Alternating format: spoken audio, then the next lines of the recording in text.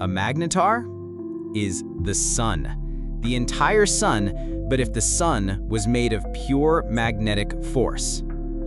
Its magnetic field is a quadrillion times stronger than Earth's. That's a 1 with 15 zeros after it.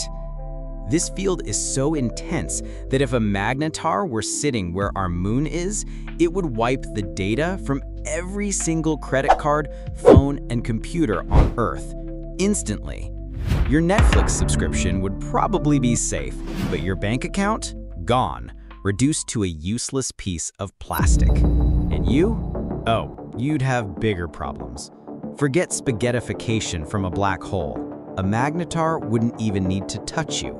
From thousands of miles away, its magnetic field would start a war with the atoms in your body. Your personal biochemistry would be, well, canceled. It's not a pretty thought. It's the universe's ultimate delete button. But even that isn't the scariest part. A magnetar's magnetic field is its weapon, sure, but the real danger is when this thing has a temper tantrum. You see, these magnetic field lines are stretched so tight around the star, they're like a trillion rubber bands all twisted together, and sometimes one snaps. Scientists call this a starquake. I call it the universe's rage quit.